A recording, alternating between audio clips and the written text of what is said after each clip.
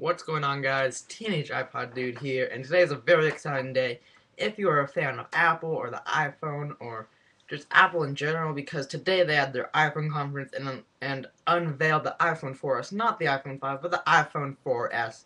Now, we're going to be talking about all the announcements they made today and just going over the details of the new phones and iPods. So, if we can go over to Apple's website here,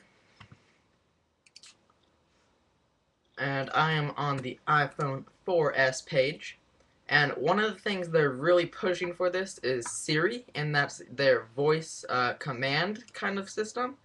So you can say like text so and so, and it will text that person, or like call Ryan, and it will call Ryan.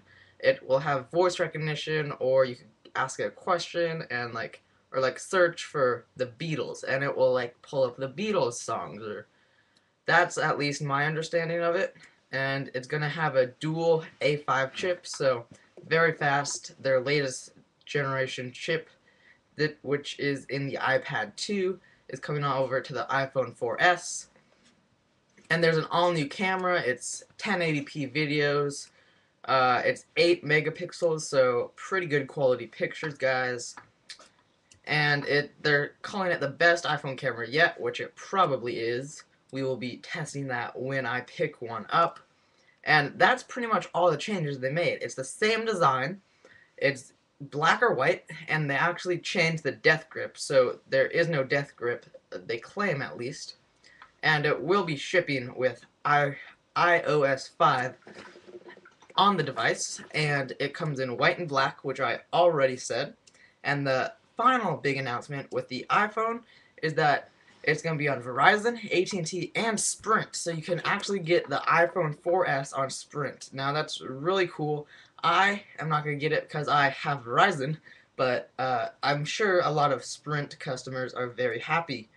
And the last thing, guys, is you can pre-order the iPhone 4S on October 7th, and let's just check the calendar here. October 7th is this Friday, so you can pre-order it on Friday the 7th, and they're shipping the next Friday the 14th.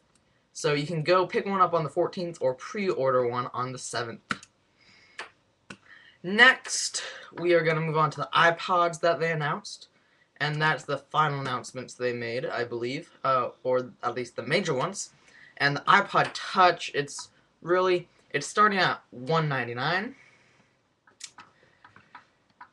And so, yeah, it's starting at $200. Not many changes. Like, the only big change is that there's no camera changes, no design changes, there's no graphics changes or processor. They didn't even put the A5 chip in, which that's...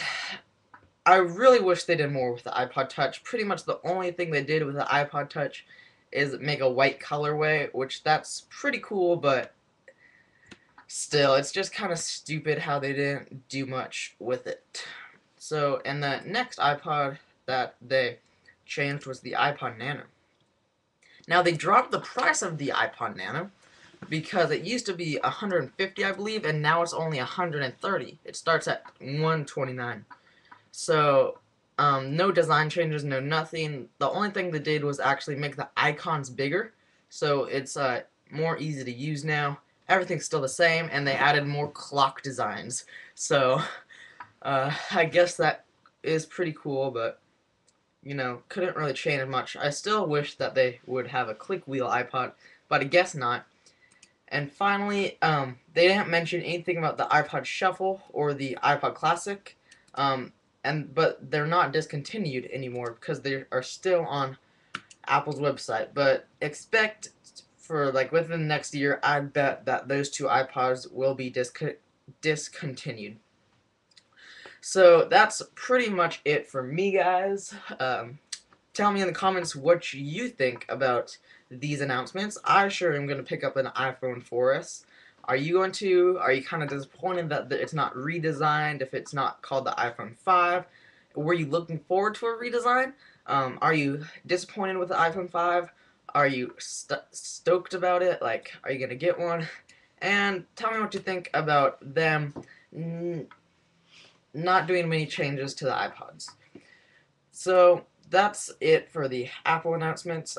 And before I go, also in your comment include what you think about Siri, because that's actually pretty cool. So, as for me, guys, this has always been Teenage iPod Dude, and I will see you guys in the next video.